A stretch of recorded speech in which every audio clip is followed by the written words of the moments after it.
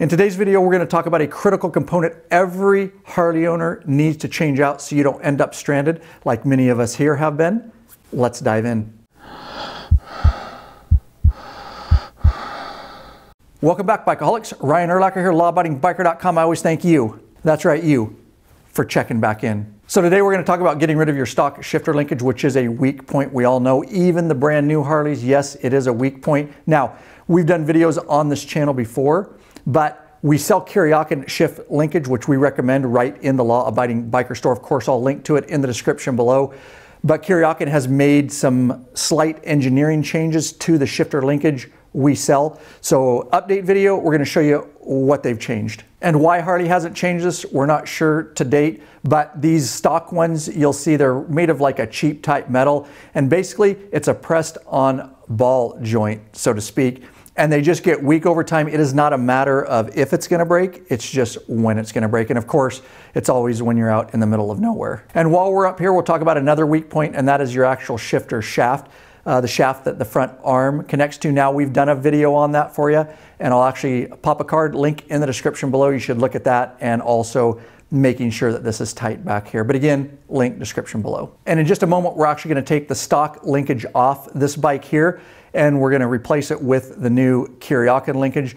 But I want to talk a little bit about the changes that have been made. And again, just real quick, if you appreciate this channel and all the free videos we put out, you want to support us, I will link to the linkage that I'm talking about in the description below. You can get it right from the Law Abiding Biker store, and we definitely appreciate your support. So I'm going to show you the original Kuryakyn linkage, which is solid. We sold this one for a long time in our store, and I was actually running this on a bike. This bike, we only took it off for this video, so I haven't had any problems with it.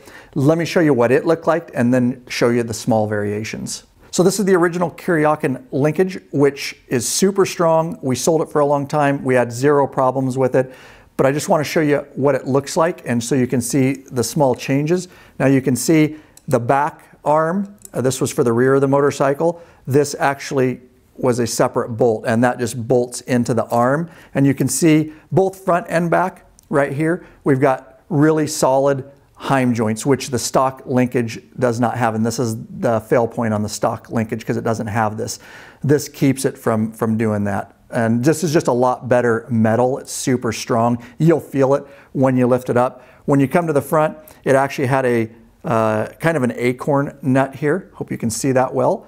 And then it had a bolt too. So they were kind of separate parts, but again, just a heim joint up front there. So let me show you the changes that they've made. This is the new version, re-engineered Kuryakyn linkage. Again, sell this in our store. We've got a bunch of guys running it, and they're just loving it. But you can see it's all one unit now. So they've basically, it's still got the bolts, and this would be the rear. It would screw right into the arm, and you can see, because it's in a heim joint, it actually turns. We're going to install this for you in a minute.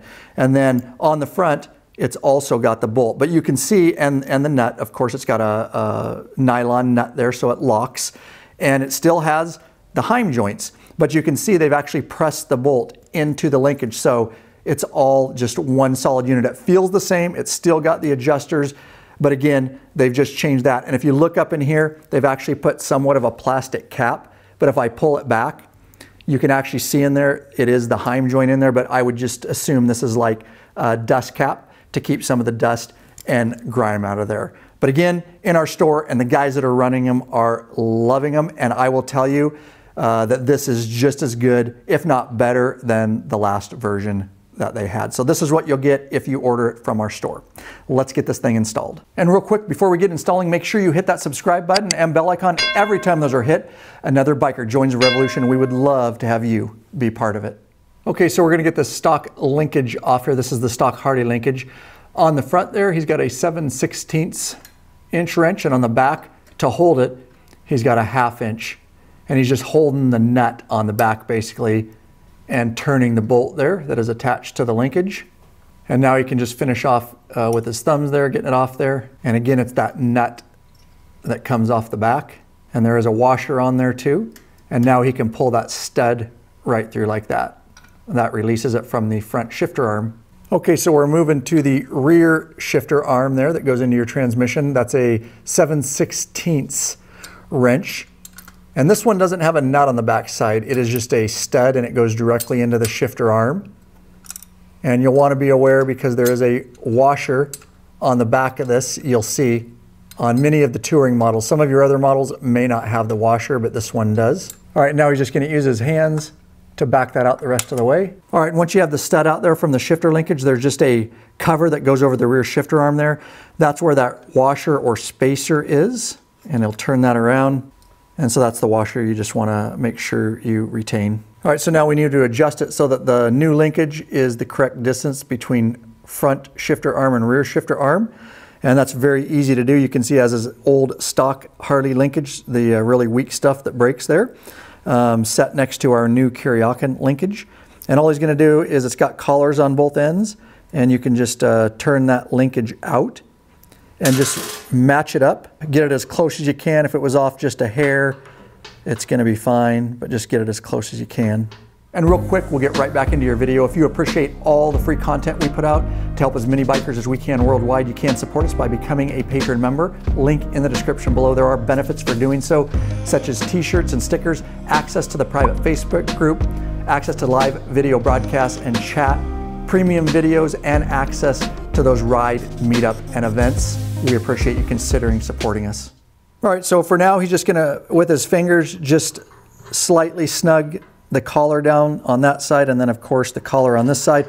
We'll tighten these down with a wrench after it's on the bike because we want a little bit of play so that we can align our studs just right. So we're ready to install the front of the new Kuryakyn linkage. Now the one he has in his hand is the stock.